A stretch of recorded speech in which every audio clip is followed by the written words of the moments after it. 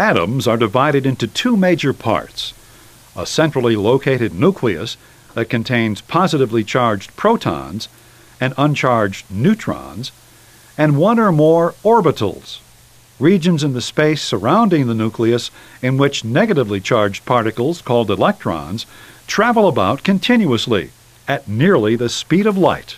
Protons and neutrons each have a mass approximately 1,836 times greater than that of electrons.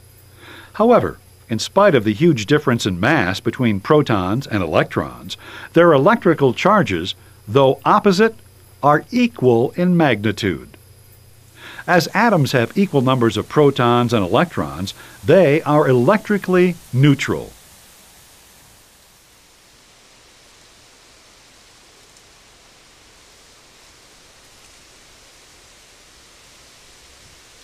Every element has a unique atomic number. The atomic number of an element corresponds to the number of protons found in the nuclei of its atoms. For example, hydrogen atoms have one proton and an atomic number of 1.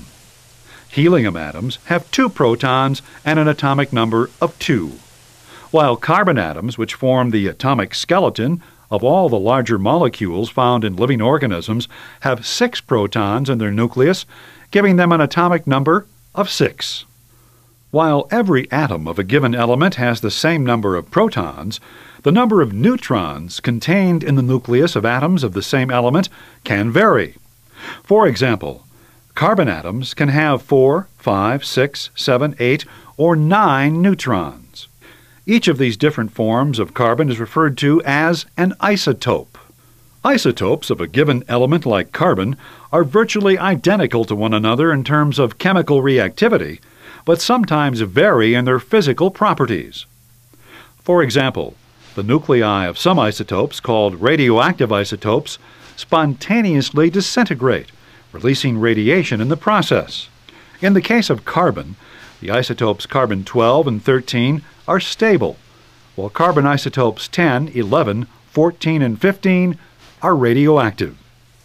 The existence of radioactive isotopes in carbon and other elements allows scientists to carry out tasks as different as dating the fossil remains of long-dead organisms to studying the physiology of the human mind. However, it is the behavior of electrons in an atom's outer orbitals that determines how the ions and molecules critical to life are formed.